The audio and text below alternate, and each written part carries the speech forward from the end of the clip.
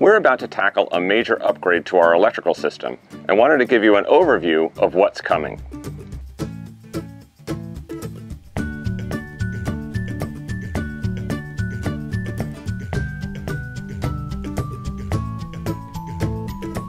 Our current batteries are about 7 years old, and they've gotten to the point where it's definitely time to replace them. Our RV originally came with a set of 4 flooded lead-acid household batteries. And 7 years ago, when we replaced them, we upgraded to AGMs. But about the same time, we also upgraded our refrigerator from a standard RV refrigerator to a residential fridge. And that upgrade resulted in having a bigger power demand than what we had before. These 4 AGMs have always been acceptable, but have never been optimal when it came to running our residential refrigerator. Had it come from the factory with a fridge like that, it would have come with 6 or even 8 batteries instead of just 4. So in order to increase the capacity of our battery bank, lithium is our best option. Now there's a fair amount of confusion when it comes to the various lithium chemistries that are available. And unfortunately, because there have been situations with smartphones, laptops, and even hoverboards having explosions or fire issues, lots of people are concerned that lithium batteries for their RV could be a problem. But there's a lot of various chemistries that are used for lithium batteries, and while they're all used the same term of lithium, they're not all created equal. The batteries that are used in smartphones and laptops are typically a lithium cobalt formulation that has a problem with thermal runaway, and that's why you've read those reports and seen the news. But the batteries that are used for automotive applications and RVs use a totally different chemistry. It's lithium iron phosphate, often abbreviated LiFePO. And that formula doesn't have the issue with thermal runaway, so it's safe to use. Whenever we mention lithium in this video or others, we'll always be referring to that lithium iron phosphate formulation because it's extremely stable and extremely safe. Lithium batteries are a popular upgrade for RVs right now, so you may have seen other people online with videos or blogs documenting their experiences with the process. You may have noticed in their installations that they often simultaneously upgrade their solar array when they've increased their battery bank with a lithium battery. And at the same time, they often move their lithium batteries inside. And that's because standard RV trays for batteries are often outside and vented to the air. The flooded lead-acid batteries need to be vented because of the gases that can escape from them during charging. But lithium batteries have one limitation that's important here. They cannot be charged if the battery is at or below freezing. So everyone moves their batteries inside to a temperature-controlled compartment to ensure that they can charge them under all circumstances. So there are 2 things that we're going to be doing different with our install. The first is that we're going to be starting with our batteries only. We want to change one variable at a time. We've had the same 3 solar panels with 375 watts of output the entire time we've owned this RV. So we had 6 years of experiencing that with flooded lead-acid batteries and a standard RV refrigerator, followed by 7 years with the current AGM batteries with our residential refrigerator. So changing just the one component, the batteries from AGM to lithium, we'll get a feel for how much the battery itself affects our performance and ability to function when we're off the grid. And we'll be following with a solar upgrade at some point afterward when we've had time to experience the lithium battery by itself. The second thing is that we'll be installing our lithium in the same outdoor compartment that our current batteries are in, which means it could be subject to freezing temperatures.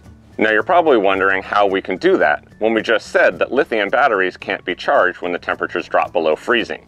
We'll be using a new Xantrex E-Gen lithium battery, and it's the first lithium battery of its kind that we've seen that can handle sub-freezing temperatures. Now it's not being accomplished with a new battery chemistry. It's the same proven and safe lithium iron phosphate formulation that's currently popular in use for RV batteries. Now what they've done is install a thermal blanket. The battery itself actually senses its own temperature and turns the blanket on when needed in order to heat itself up so it can be charged when the outside temperature is too cold. This new battery makes it so that we're going to be able to install our lithium in the same tray we're using right now and not have to move the batteries indoors and perform a whole lot of extra rewiring.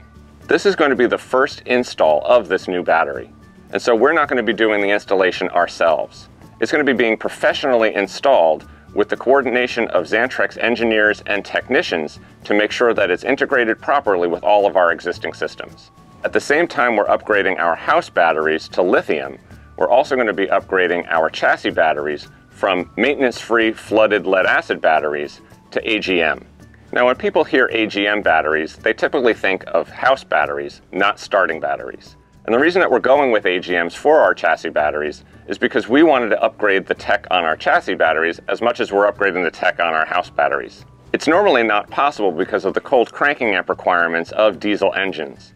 We contacted Cummins to find out what the minimum requirements were, and for our ISL engine, we need 2 950 cold cranking amp batteries in order to start. Now, most AGMs don't offer that kind of capacity, but Fullriver AGMs, we've found, have multiple models that can not only meet that need, but exceed it. And we're going to be replacing our chassis batteries with 2 Fullriver 1100 cold cranking amp batteries. The last thing we need to discuss on this side of the RV is actually the first thing we're going to tackle as part of the project, and that's the battery tray. The new Xantrex eGen lithium battery, while very compact, needs about 3 inches more space than we have in our current tray. So we're going to need to extend the tray and use the extra 6 inches of space we have available in the compartment in order to make room for it. So the first video in the series is going to cover all of that, taking our existing batteries out so that we can remove the tray to have it cut, extended, and welded, and then put back in place so it's ready to receive our new Xantrex and Fullriver battery bank. Now, Peter's waiting on the other side of the RV to tell you about the parts of the project that will take place in our electrical compartment. Peter? Thank you, John. Now, I'm over here by our electrical compartment, and the first part of the project that'll happen over here has to do with our Hughes Autoformer, which is sitting here inside the compartment. Now, if you've seen our past video or videos about that, you know that we like to keep it inside for a few reasons. One is it's weather resistant, but not weatherproof. So keeping it in here keeps it dry. The second is that we want to keep it secure and don't want to worry about someone walking off with a valuable piece of equipment. And the third has to do with a lot of misunderstandings about autoformers. People think that when you have one, you're stealing power somehow, especially if it's a hot day in the park and everyone's running their air conditioner and they're having problems due to low power. They see you have an autoformer and they think you're stealing their power. Well, autoformers don't work that way at all.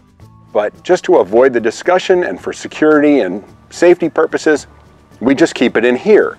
Now, when we installed it here, we had to make a compromise. You can see we have an electric cord reel that feeds in from the top. This is a Glendinning cord reel, which has been our original equipment since we first purchased the RV 13 years ago. And the way it works is it reels the cable in and coils it up in this black ABS plastic bin. The problem is that there isn't enough room in this compartment for the autoformer to fit. So our compromise has been to leave it sitting inside the cord bin here. The trouble with that is, as a result, we haven't actually been able to use our beautiful Glendinning cord reel since we got our autoformer. Now, we value the autoformer a lot, and it was worth that compromise, but it's basically meant that our cord reel has sat idle, and we've been using an extension cord since then. So that's one of the things we want to correct with this project, is to make it so that we can start using a power cord reel again, because our rig came with one, and we want to continue being able to do that again. The other reason we're going to make a change over here is because we not only need room for our autoformer, but there will be new equipment being installed over here as part of our lithium battery upgrade, leading into our future solar upgrade that John told you about. So our goal here is to free up space on the floor of this compartment by removing this bin, because it uses so much space, it's kind of empty inside. And here's how we're going to do that. We're going to remove our cord reel altogether, the bin, the unit itself, take it out and replace it with a different type of cord reel that uses less space. And we're going to get a couple of advantages from that. First off, obviously the floor will be completely empty because this cord reel is going to hang from the ceiling like this one does, but it will keep the cord completely up on the reel instead of piling it up down below. Now, we've been using, as I mentioned, this Glendinning cord reel with no problem. It's served us well for 13 years. We're going to stick with Glendinning because not only has it been a great product for us, but Newmar uses Glendinning reels in their brand new high-end rigs. So all the most expensive, highest-end Newmars come with Glendinning reels to this day. So it's a product we have faith in, we've had good experience with, and we're simply going to switch to a different model. The other advantage we're going to get, besides freeing up all that floor space, is we're going to have a longer cord. Our electrical compartment is here in the middle of our rig, kind of halfway back. The disadvantage of having that is that some sites have their power pedestals all the way behind the RV, some pretty far back. And when we run into that situation, this 35 feet of cord sometimes isn't long enough to reach.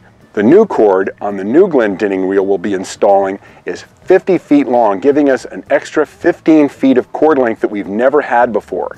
We're about to start on this multi-step project, and as John mentioned, the very first thing will be to remove and enlarge the battery tray. We'll have videos for you about the actual process of making these upgrades, but also over the upcoming months and year, we'll tell you about living with the changes we've made, the pros and cons of what we've done, what it's really like to live with these modifications. If you enjoyed this video, please give us a thumbs up, and if you haven't already subscribed, please click the link down below and make sure you turn on channel notifications so you'll be notified each time we come out with a new video.